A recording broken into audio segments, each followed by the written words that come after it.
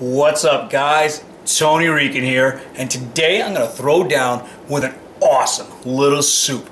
But it's chilly out, so I want something that's a great comfort food. And nothing says comfort food like chicken pot pie. That's right, I'm making a chicken pot pie soup. And you know what this is, right?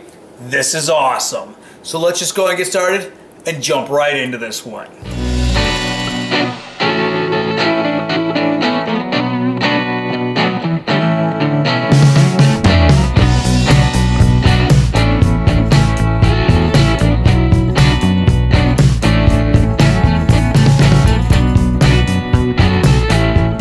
Our chicken pot pie recipe is exactly like I like them. Super simple.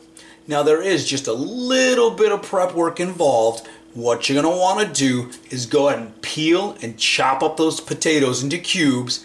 Then go ahead and dice up that celery, those carrots, and that onion. Once you're done with all of that, go ahead and fill a pot with some water, boil it, drop those potatoes in, and let them boil for about 15 minutes or so. That should allow your potatoes to get nice and tender. Once all that's done, we're ready to really get down and cook this soup. Now what I've got is I've got my butter already starting to melt in my pot. Once it's melted down, I'm going to take my carrots and saute those for about a minute or two in that melted butter.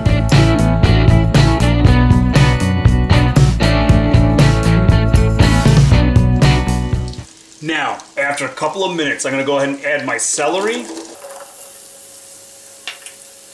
and my onions, along with about half of my Montreal steak seasoning. I'm going to let this go until my onions are nice and translucent.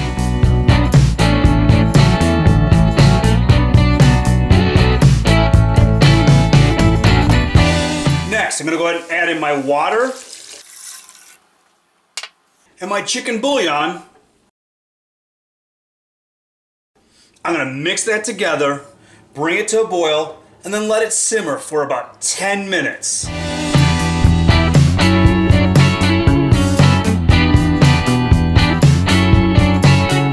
Once that's been going for a good 10 minutes, we're ready to move on.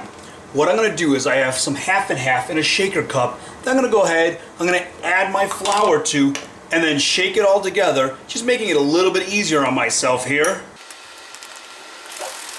And then once all mixed, I'm going to go ahead and add my half and half in. And then the half and half that's mixed with the flour. We're going to add in our frozen peas, our chicken, our potatoes we cooked earlier. I'm going to season this with the rest of my Montreal steak seasoning, a little salt and pepper, mix this together, and let it go for, let it simmer for about 30 minutes.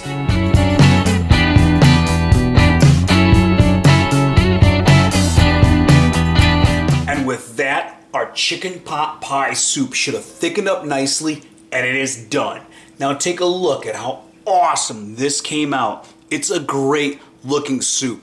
It's nice and hearty. This one is great as a meal, not just a side. I mean, look at those nice chunks of potato, the chicken's in there. But you know, we can't just look at this. We got to go ahead, dig in, and just give this one a try.